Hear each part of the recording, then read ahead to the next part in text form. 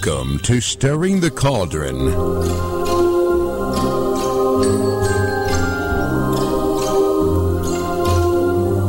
Now, here's your host, Marla Brooks. Merry meet everybody, and welcome back for a little more cauldron stirring tonight for those of you who have been here before. And for those of you who are new to the show, thanks for stopping by because I have a terrific show tonight. We've got author, lecturer, and journalist Nick Redfern here, and he's going to talk about unraveling the mystery of the human blood type to reveal the aliens among us from his new book, Bloodline of the Gods. It's a very thought-provoking book, which brings up the burning question, are your ancestors perhaps extraterrestrials? As always, if you have any questions for Nick, please send me a private message if you're in the ParaX chat room, and if not, why not come and join us at www.para-x.com. Hi, Nick, and welcome back. Hey, Marla. Thanks for having me on again. How's it going? It's going great, and every time you get a book that I get to read, I do the happy dance because I really love reading your books. So good to know.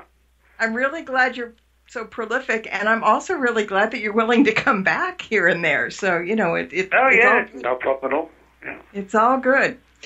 Well, I learned a lot. It was one of those things where I couldn't put the book down, and there were things that opened my eyes, and I'm like, whoa, okay, this kind of makes sense to me. And so when I say that you have, evidence that at least 10% of us are descendants of an ancient and advanced alien civilization, I know there's a punchline waiting to happen, right? But let's jump to the Rh negative factor that kind of calls into question the theory of evolution that we were all descended from the apes, because clearly 10 to 15% of us weren't. And so for those who may not know what Rh negative blood is, can we start by kind of explaining that, and then we'll get a little bit deeper into it? Yeah, it's actually not that, difficult to understand when you get the concepts of it, but there's basically four different primary types of blood. That's A, B, AB, and O. And as you said, roughly sort of 85 to about 92% of us are known as what's called Rh positive. And that basically means that our blood contains what are called antigens. And antigens are proteins found on the surface of blood cells that combat bacteria and viruses. And so, they're a critical part of our blood. But roughly, as I said, sort of 8, 10, 12% of the population are Rh negative. That means they lack this particular antigen. And it's called Rh because it's taken from the Rhesus monkey. It's known as a Rhesus factor. So in other words, we all have sort of this lineage which takes us back to the Rhesus factor, as I said, but apart from this small percentage of people who don't. And you're right that this does have sort of an impact upon the theory of evolution from the perspective of if we do all have this lineage, or most of us, why is it just most of us? Why isn't it all of us? Mm-hmm. And that kind of suggests that at some point something happened that caused this small percentage of Rh negatives to split away from the sort of the primary population. And to give you sort of an indication, current approximate estimates are, I'll give the United States figures so you'll have a better understanding of that. In the US, approximately 85% of all Caucasians are Rh positive, so at least like 15% negative. The percentage of African Americans who are negative is roughly around 10%, and Asian Americans, it's around 2%. So, the figures are low. Mm-hmm. But again, the big question is, why are the figures even existing in the first place? That's the big issue. And but there's one group of people who I talk about in the book, the Basque people of Spain. That's Basque. And the Basque people, their figures are like between 45 and 60%. And so this suggests that, for some reason they are extremely different to the rest of us, and the fact is that they are. And it's not just their blood factor, but they have a very unique language. Now, I'm originally from England, and you can listen to, some of the French words and the German words, and, there are some words which are similar. They're not quite the same, but they're similar for the same word in different languages. But the Basque people, there's nothing else like their language in Europe. It's like totally 100% unique. And on top of that, the area in which they live is the area that previously was home to Cro-Magnon man tens of thousands of years ago. And we also find that in other areas where Cro-Magnon man lived, they also have today higher levels than normal of Rh negatives. And this has given rise to the theory that, in all probability, Cro-Magnon man was Rh negative as well. And, as I said, in the areas where he proliferated, the Rh negative gene survived and thrived, if you like. And then from there, that takes us back to the theory that it was Cro-Magnon man that was the one that was specifically genetically altered. So that's sort of like the taking us from right today in the 21st century right back through history and to, tens of thousands of years ago when all of this may have kicked off. Yeah, and I think I read in the book, too, that the Basque also physically are similar to the Cro-Magnon man. Structure. You're right. Yeah, they've got sort of broader, more fuller foreheads. Their noses are sort of more pronounced, and their jaws are, and they're built bulkier than the rest of us. And when you look at them and you look at the Cro-Magnons, yes, I mean, there's not a direct connection, but you can see clearly that the Basque people do stand out from the rest of the people in Europe. There's no doubt about that. So, this seems to be a line that's continued and hasn't really changed that much. And as I said, it's that's the one place more than any other on the planet, certain portions of Spain and parts of France, where the Rh negatives dominate. And as I said, tracing it back to the Cro-Magnons then allows us to sort of look at when all of this might have originally started to go down. Mm-hmm. Now, there are statistics that when we're talking about aliens and abductees, there are statistics that show that there are more Rh negative people than positives that are abducted. Is this right? Yeah, I mean, this is one of the interesting things, is that not only do we get a lot of Rh negatives who are abductees, but also a lot of people who are just driven to look into the UFO subject and read about it. Even if they're not sure why, they just kind of feel, drawn to it in some way. And I don't think that's coincidence. I mean, in terms of the abductees, one of the important things is that if, tens of thousands of years ago we were genetically altered, and if you look at today's abductions as a parallel, well, genetics is very often at the heart of a lot of the abduction stories. You hear of people being taken on board UFOs and DNA and eggs and sperm being taken, and abductees being shown, like, for example, hybrid babies and hybrid children and things like that, which kind of suggests that even if, tens of thousands of years ago this was done on more sort of a planet-wide scale, today it seems to be, scaled down, but we could make a good argument that because there's a substantial number of Rh negatives still involved, that the program is still going on. It may well have been in the wide open world, tens of thousands of years ago, but today it's being done in more sort of a stealthy, secret way. But, you can make a good argument that the fact that it is the Rh negative still, that it's the exact same program progressing from then till now. Mm-hmm. And you just mentioned that many people that are involved in alien research are Rh negative. And so since you do lots of extraterrestrial research, the question that begs to be asked is, what blood type are you? I actually don't know what blood type I am. I've, knock on wood, I've never actually been in hospital or had any diseases or illnesses or conditions ever. The worst I kind of get is like a cold a year, so I've never had to have blood drawn for a medical issues or whatever. I really ought to find out, because it would be, yes. it would be a good talking point if it turns out I am actually Rh negative. But I mean, on the issue of authors and writers in the UFO field, I actually have an entire chapter on this in the book, and it deals with a controversial issue called inherited memory. Now, all of us, or most of us at least, we inherit some traits from our parents, whether it's hair colour, eye colour, shape of your face or whatever. But there's a controversial theory, as I said, the inherited memory theory, that literally within our deep, buried in our subconscious, we can actually, if we know how to do it, we could access literally inherited memories or fragments of memories. And so the theory is that people may be drawn to this particular subject, and particularly the Rh negatives, because deeply buried, encoded within their subconscious are memories of, this entire lineage of the Rh negatives and the UFO associations. So they're drawn to it. They know there's a reason why, but they can't put their finger fully on it.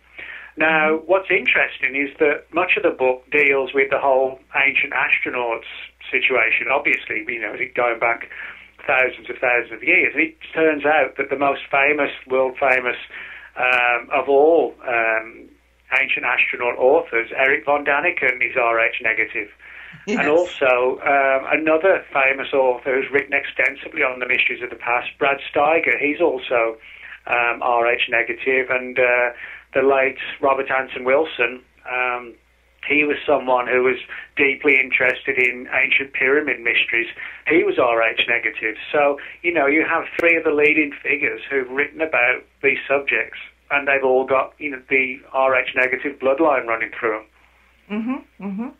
Yeah, and it will be interesting at some point if you find out whether you are or not. And I think the reason... I promise I'll get it done. I'll let you know what I am or what I'm not.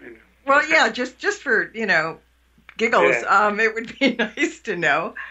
But it's really kind of interesting that all of this kind of comes together in a very strange way. Now, you also write about the fact that Rh negative people might be a little bit unlike the rest of us. I'm not suggesting that they're not entirely human, but they are a little bit quirky and different, correct?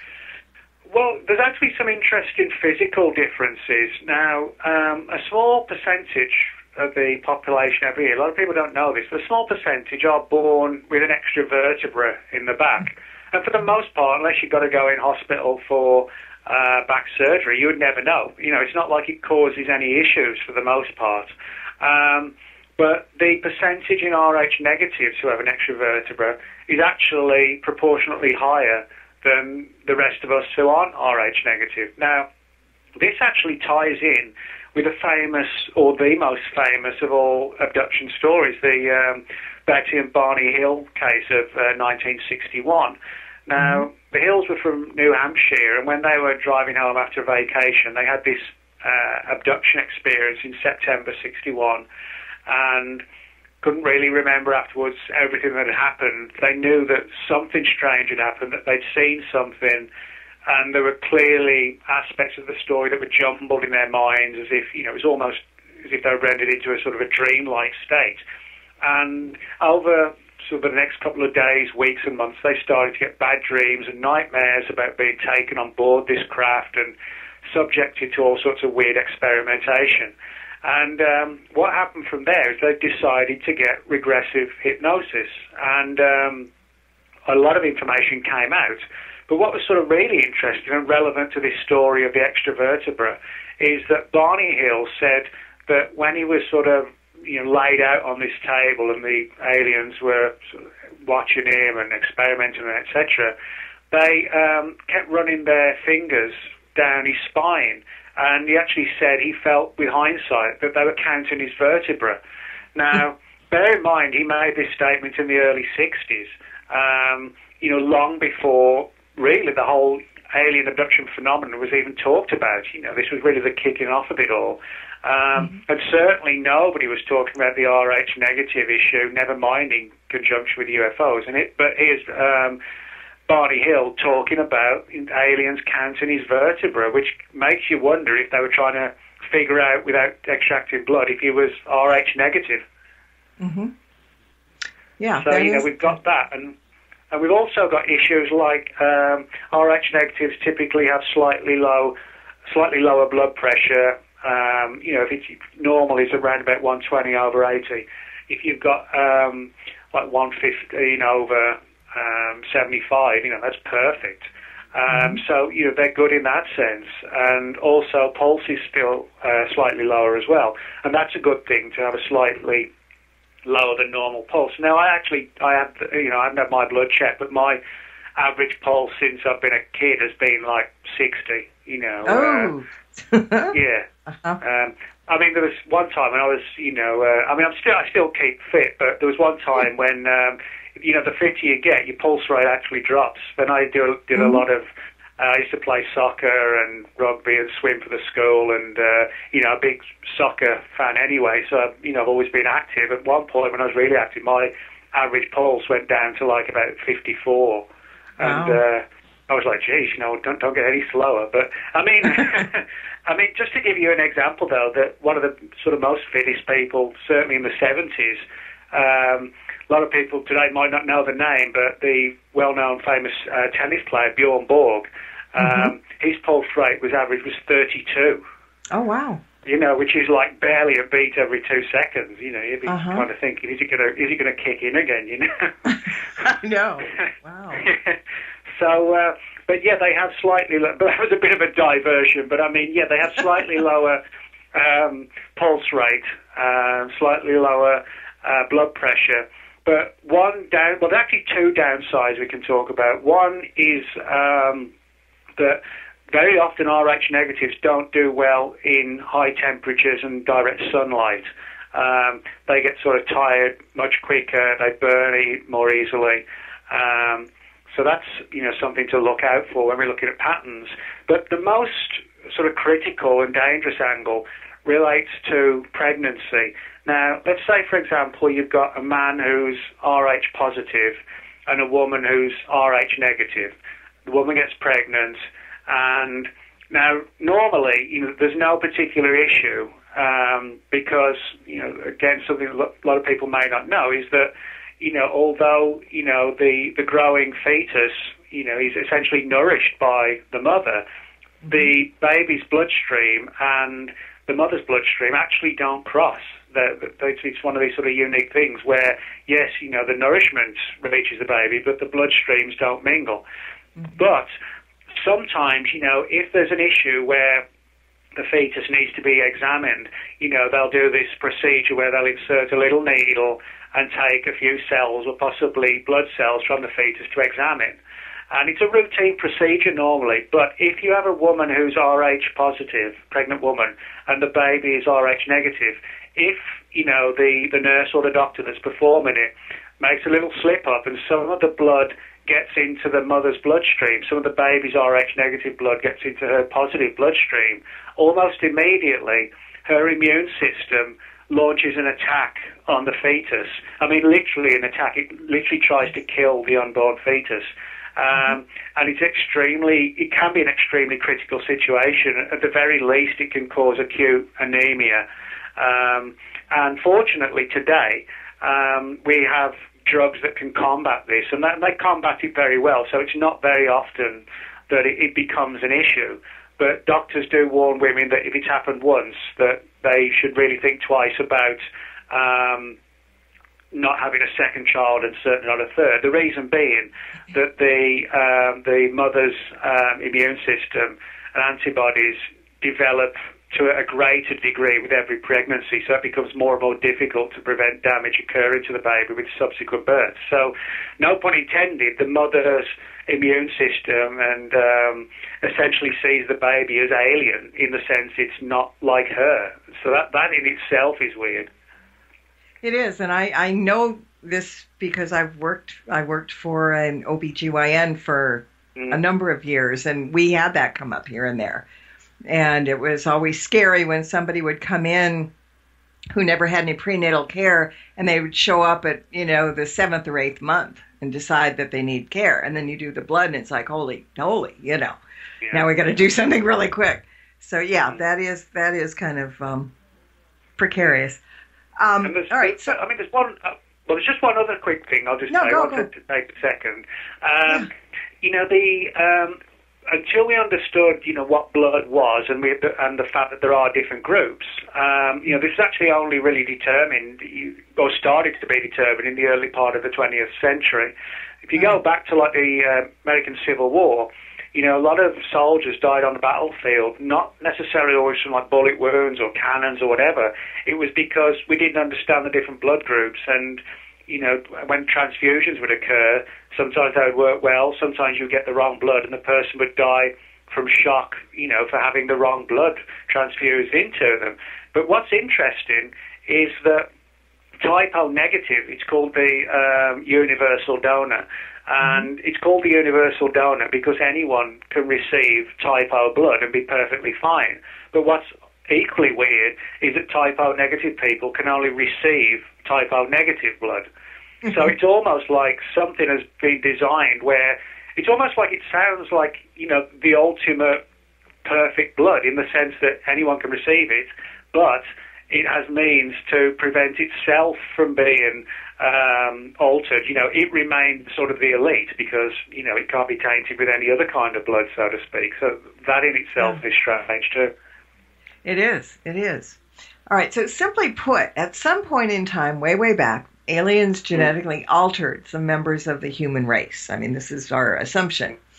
So for what purpose, do you think, were they this gets to the crux of the story, the idea that the most prevalent theory is that this was the work of the so-called Anunnaki, and depending on how you view the Anunnaki, they were either some sort of godlike creatures, deities, or from today's perspective, they were visiting extraterrestrials. And certainly the one person more than any other who championed all this was the late Zecharia Sitchin. And he came to the conclusion from looking at the ancient texts and interpreting the historical data that we have, that they came here to create essentially a slave race, and that the planet was going to be used for its resources. In other words, we would be the workers, and the Earth would be turned into, for all intents and purposes, a factory. And the idea being that, to find adequate beings that could do the work for them. Now, what's interesting is that if we look at, for example, Cro-Magnon man and Neanderthal man, which were sort of competing at the same time, they developed very quickly, almost out of nowhere. And before that, we have evidence of, small humanoid ape, semi-human creatures in Africa. We have bones going back millions of years, little sort of 3-foot-tall ape-like creatures. But then we have this leap, with like Neanderthal man and Cro-Magnon man. And that's one of the anomalies as well. What caused this leap? Well, if you want to refine an earlier species and upgrade it and genetically alter it, that might explain why there's more of a spontaneous than a gradual development. And if you look at Cro-Magnon man, he wasn't sort of like the stereotypical image that people have of, in simple terms, cavemen. I think it's probably looking back to school days and things like that. People think of cavemen, they think of a guy in like a bear skin with a club in one hand and dragging his wife back to the cave by the hair in the other, That's the sort of the image we have of cavemen, or a lot of people do. But if you look at Cro-Magnon man, and actually, interestingly enough, Neanderthal man too, their brain capacity or their brain size was actually bigger than ours. Their brains were bigger by roughly the size of a baseball or just slightly smaller. Their craniums, their skull capacity was bigger. We know from finding the remains that they had a fully understanding of the nature of death and what it implied from the perspective that they buried their dead and sort of revered the dead and celebrated them. And if you look at some of the all the cave paintings in France done by the Cro-Magnons, I mean, they would easily kind of rival anything you'd see in a museum or an art gallery today. You know, they're just sort of perfect artwork of animals running across the fields and the forests and the plains. And so, in other words, they were highly evolved, and they also seem to have a fascination for the stars and the constellations and the planets. So it totally throws out the window this image, like I said, of sort of primitive cavemen. So that is the most sort of widespread accepted theory, the one that we're dealing with, the creation of a slave race for a race of entities that wanted to use us to essentially turn the planet into a resource for them.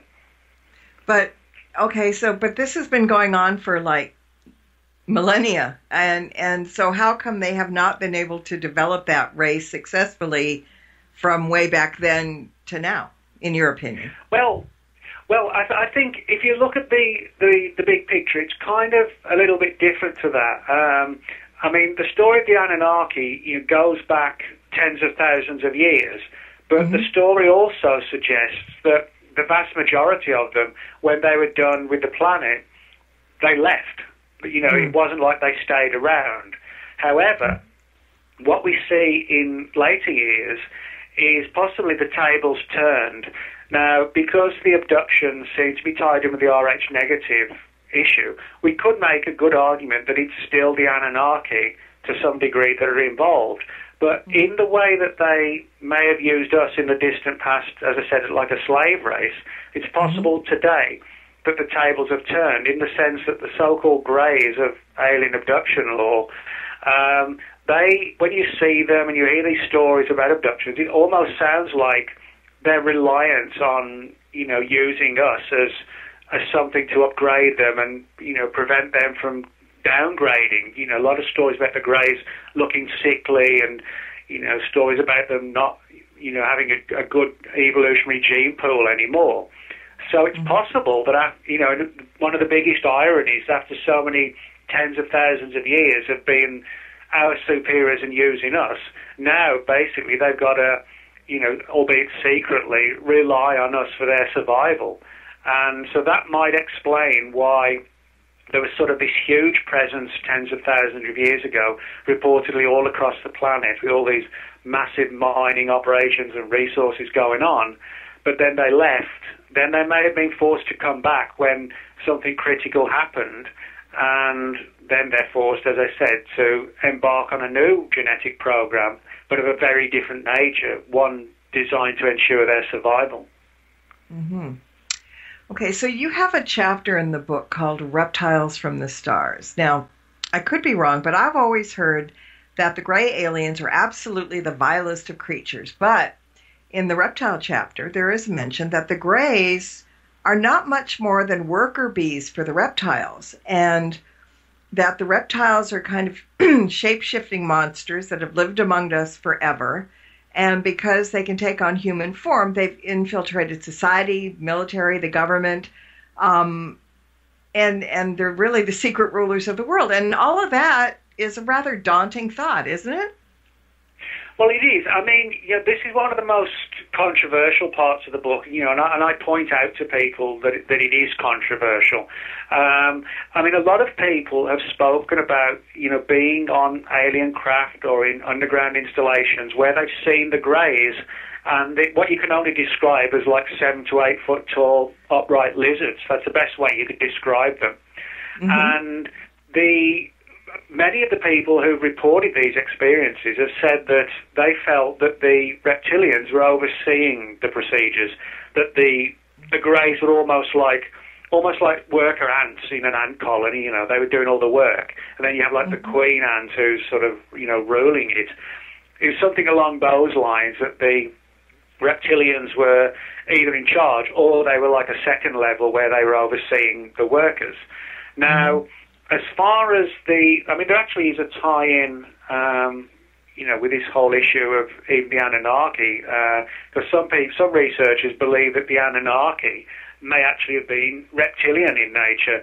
Others take the view that, as we said, this issue of shape-shifting, or possibly the ability to affect the human mind into thinking they're seeing something reptilian. In other words, the idea of mind control, mind manipulation to create an image, a frightening image that may actually be more of like a holographic image projected, and you would unknowingly not realize that that's not its true form.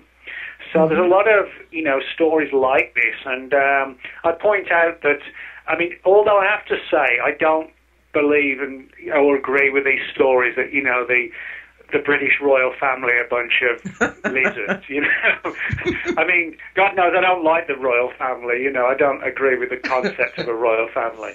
But I have to say, I don't think, the Queen is like some, she goes to bed and strips off her skin and there's this, lizard where she's eating live rats or whatever, that kind of thing. Does that not remind you of one of the Doctor Who episodes a couple of years ago? They did exactly I don't think I saw that one, but okay.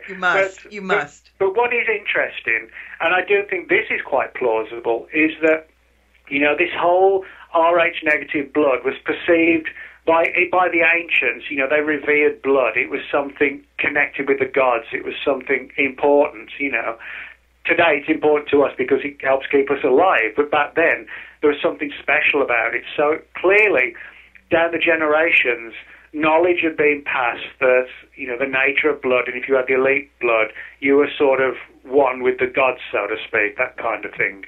And on top of that, what I think, and granted it's a theory, but I think it's a plausible theory, if the Anunnaki left and, they at one point intended not to come back, well, they might still want to try and find a way to rule the planet. Now, what better way than to have like a secret elite of Rh negatives? Now, the Anunnaki wouldn't be ruling the planet directly, but they would be ruling it by what we could call, like by proxy.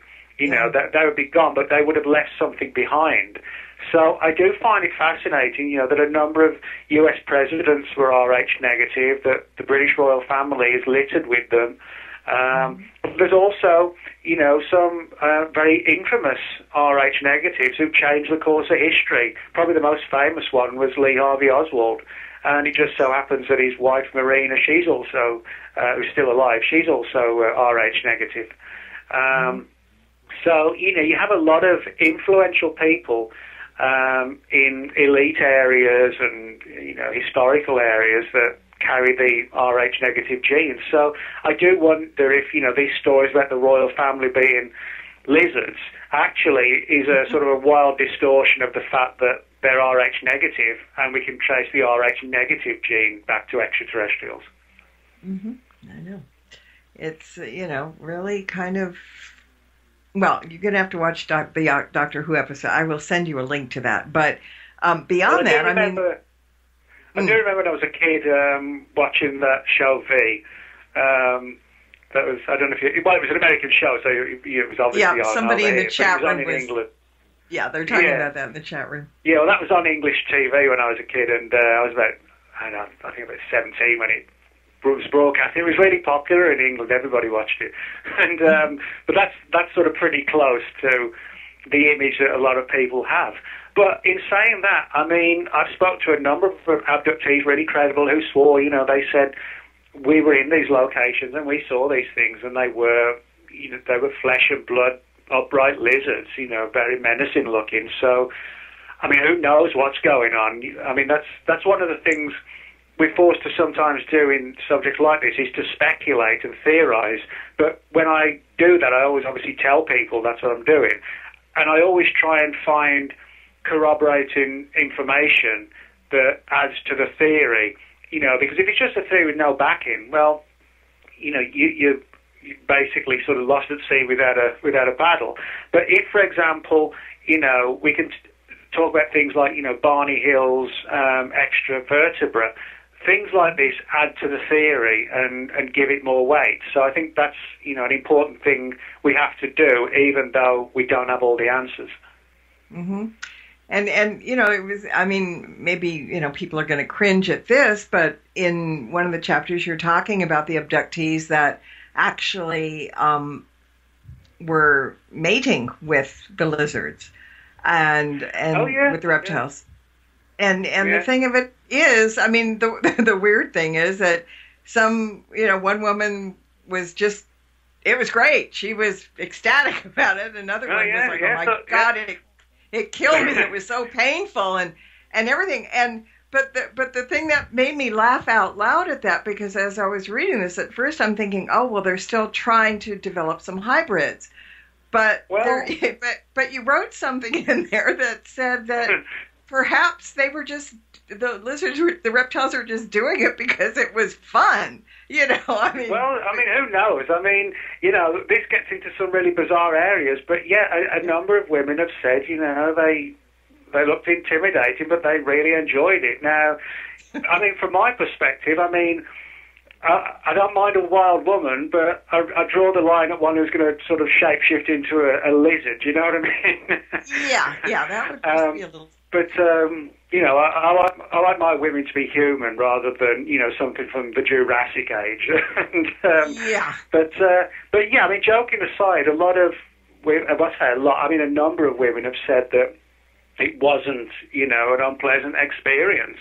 But one or two have actually said that they were terrified, and then although they enjoyed it, they felt that they were sort of being mind manipulated to kind of calm them down. In other words, if they were in a normal state, they would have been in like a state of shock and fear. Yeah. But, something could alter their mindset to prevent the normal, natural reaction from occurring, Mm-hmm. Well, the assumption is that hybrids, and whether it's has anything to do with this that we were just talking about or not, do exist. And two of the categories, we're talking about the hybrids, but there's also the black-eyed children. And they're scary. I mean, when you read about it, I mean, they've been called an urban legend, but there have been supposedly reported sightings. And tales of both hybrids and the black-eyed children scare the bejesus out of people. What's your opinion on both of those? Well, yeah, I mean, the most interesting thing about it first is that if we go back to Betty and Barney Hill, that was sort of, at least not the first abduction, but certainly the widely reported first abduction.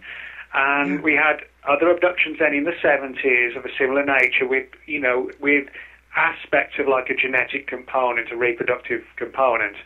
Then in the 80s, we started to hear more about the missing time angle from people like Bud Hopkins.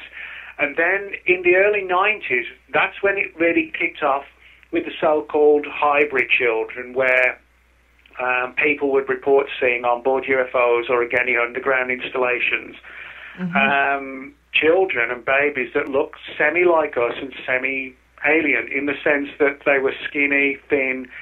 Their eyes weren't necessarily black, but the eyes were oversized, and they had wispy, thin hair. And, of course, the Greys are known for not having any hair. So they're almost like a halfway between us and them. And there are also stories about the sort of hybrid babies being grown in, numerous rows of endless tanks, that kind of thing, glass tanks, that sort of scenario. And this has led to a development, if you like, which you can view as positive or sinister. The positive angle is the idea that perhaps they're trying to create hybrids, so one day we can all be integrated together and we won't view them as hostile because they'll look more human. We won't be so intimidated by them. The other angle, which is the far more sinister one, is that they're literally trying to infiltrate us for sinister reasons. I've actually got a lot of stories which, this could be a book all of its own, of people seeing sort of very weird-looking people where they actually felt they were sort of extraterrestrials in disguise, wearing, like, for example, long trench coats, fedora hats, sunglasses, and this kind of adds to the Men in Black mystery, that's how they appear. But also very strange skin, where the witnesses have said they've looked at the person, it was impossible to tell their age, were they sort of an oldish 30 or a youngish 55 or whatever, and it was kind of strange. They had sort of adult faces, but baby-like skin. which would look really creepy, as if somebody kind of overdone it on the Botox or whatever, and that's how a lot of them look. And one of the theories is they walk amongst us not to find out what we're doing or to frighten us. They want to know to what extent they're going to be noticed or not. And if nobody notices them, they know they're doing a good job. And then in the last sort of 6 or 7 years, we've had the rise of these stories of the black-eyed children. Now, the black-eyed children actually sound like childlike versions of the Men in Black. They have the black eyes, and sometimes, although the Men in Black don't have black eyes, they will very often wear black sunglasses. So who's to say what's going on behind those sunglasses?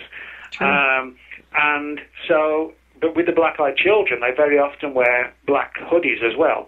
So you've got the hat component. The Men in Black wear the black fedoras. Black-eyed children wear the black hoodies. The skin texture and colour's the same, so very pale and white and smooth. And also, like the Men in Black, the black-eyed children try and find ways and excuses to get into people's homes, and which is quite sinister, that both categories try and do that.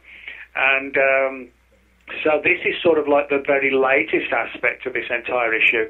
Now, when you said about it being sort of modern-day urban legend, a good friend of mine, David Weatherly, wrote a really good book on this called The Black-Eyed Children a couple of years ago.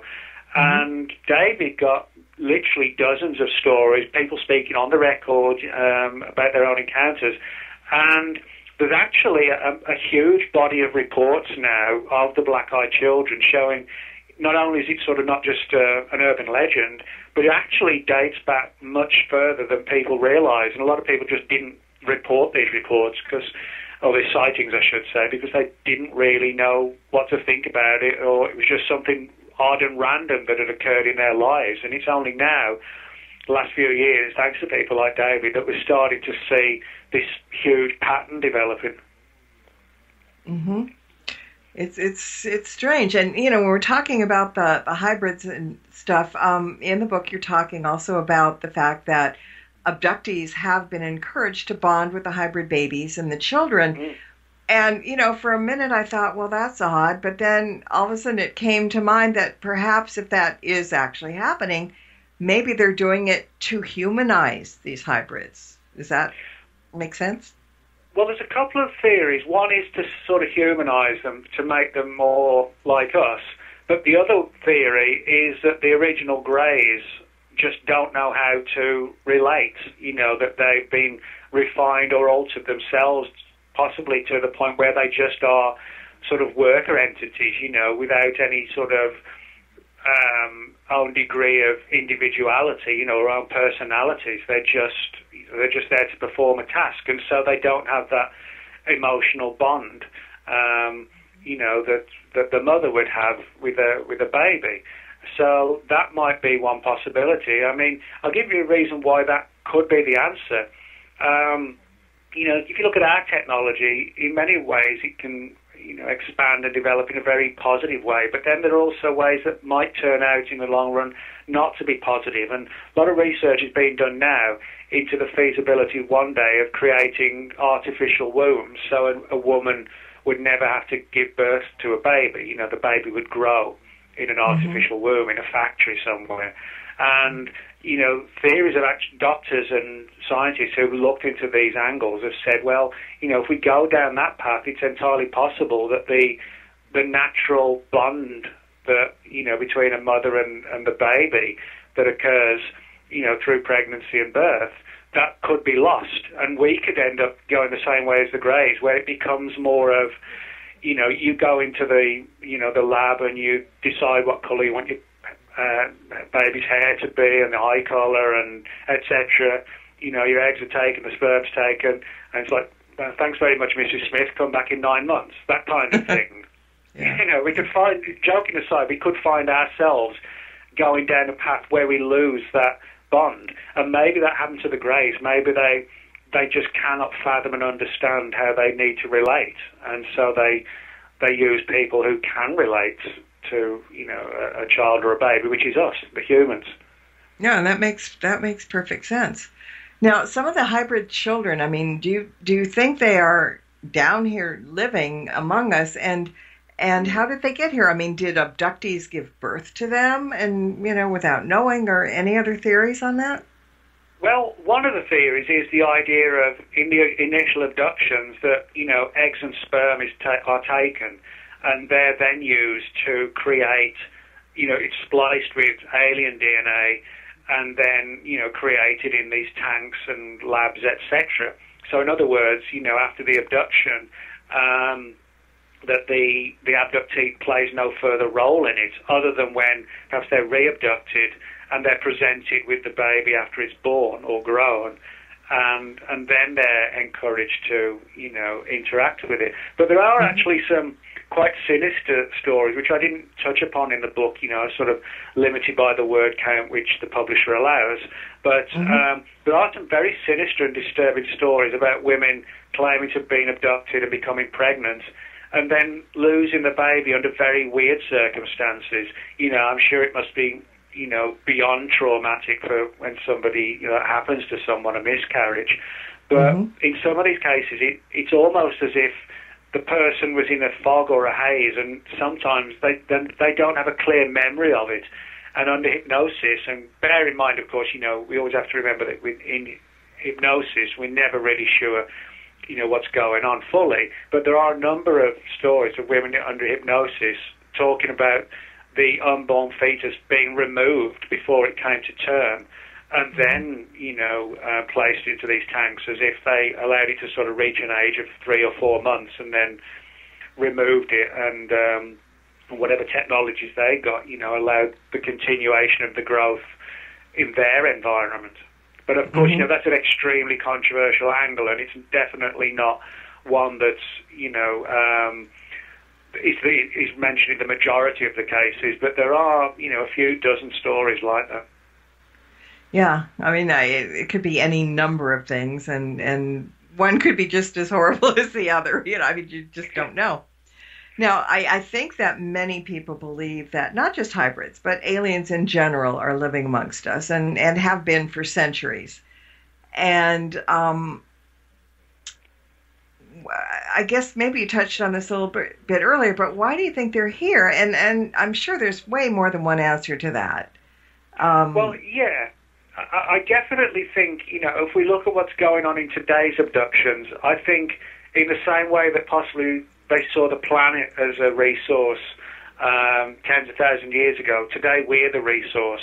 They're reliant on us to possibly even ensure their survival. We're still a commodity, but it's not the planet that's the commodity, it's our DNA. It's our genes and everything else that goes along with it. But there could be other reasons as well. I mean, perhaps what's interesting, there have been a lot of reports over the years of UFOs seen in the vicinity of mines. I talk about, for example, how in the 50s the CIA was taking note of UFO sightings over uranium mines in the Congo and gold mines as well. Gold actually comes into play with the Anunnaki and this whole mining operation. So, maybe there's still a resource angle going on. And then you get some more weirder stories, and which are also quite disturbing. The idea that a number of abductees have said that they felt that the aliens, or whatever they are, we don't really know what they are. They could be like multi-dimensional, they could be anything. It's just a theory that they are literally extraterrestrial. But one of the things that a lot of abductees have said is that the so-called greys seem to have an interest in the human soul, and they got a feeling that they were trying to understand the nature of the soul.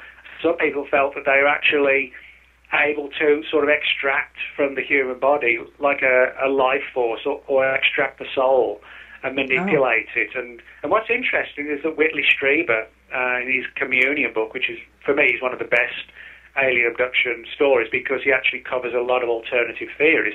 He was told by these entities that, he said, well, what are you doing? Why are you here? Why are you doing this? And he said that one of the entities told him, they actually said, we recycle souls, as if, the human race is almost like a factory, we're like a farm, and they recycle us constantly over and over.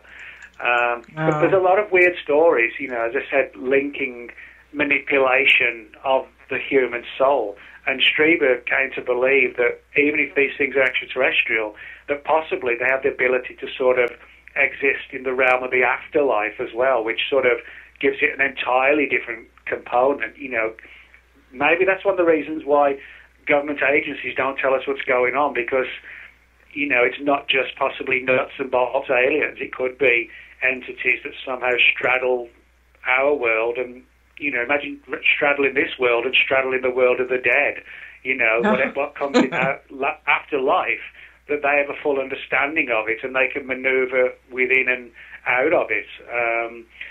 If we are some sort of big soul recycling farm, that would be pretty alarming, I think, if it was proved to be true, of course.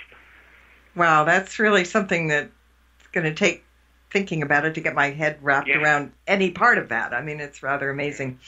The hour is flying by way too fast, and I think we have just enough time to have you tell everybody what you might be up to lately, any other books in the making, where people can find you and your books and upcoming events, all that good stuff. Yeah, sure. Well, I've actually got another book out right now with another company called Llewellyn. It's called Chupacabra Road Trip, and as the title suggests, it's sort of written in a diary on the road style of all my expeditions looking for the Chupacabra over the last 10 years, all across Puerto Rico, Mexico, the US. And it's written in sort of a road trip spirit, where the morning spent interviewing a Chupacabra witness, then in the afternoon I'm racing around the rainforest investigating, sites where the Chupacabra's seen, and then the evenings chilling out with a margarita in the bar in San Juan or whatever, that kind of thing. And then I've got actually another book on the Men in Black, which would be my third book, coming out in about a month. And as far as speaking things I've got going on, I'll be speaking at the Paradigm Symposium in Minneapolis first weekend in October. Then the second weekend I'll be speaking at the Texas Bigfoot Conference, and the third conference, in the third weekend, I'll be speaking at the New Mexico MUFON Conference. Cool. Got a website or Facebook page or... Yeah, well, people can, if they type in Nick Redfern at Facebook, they'll find me. There's 7 or 8 Nick Redfern. If they scroll down, you'll see me in a black hoodie, not unlike one of the Black and White Children. No, I was just thinking that. And so you'll find me there, or you can find me on Twitter. And if people want to find my blog, which I update most days, it's titled World of Whatever. So if you type in Nick Redfern World of Whatever, that'll take you to my blog link. Perfect. Well, I just, it's always a pleasure having you come to visit, and do come back. I will. Because there's just so much good to talk about. And well, just let me know when you ever want me on. I'll be be happy to come back on. Oh, every other week would be fine, Nick. That would work. And you almost have that many books, so we could do it really well. I could well have a new one written by next week, so it might work out. Yes, you could. All right, I will definitely be in touch. And the Chupacabra road trip just kind of tickling my fancy a little bit, so we'll see. I'll make sure they send you a copy. Okay, great. I mean, Tim and I might have to arm wrestle for this one, and we might end up having to do a 2-hour Reb and Witch show, combined show with this. But we'll work out the details later. So cool. Anyway, thank you so much. And I want to thank everybody else for listening in tonight as well. And until next time, everybody, blessed be and merry meet again. Good night. This has been another edition of Stirring the Cauldron with Marla Brooks. Be sure to tune in next week at this same time for another great guest and more cauldron stirring. Any rebroadcast or other use of this program without explicit permission is strictly prohibited. Copyright 2014. Moonlight Hall by Kevin MacLeod, licensed through Incompetech.com.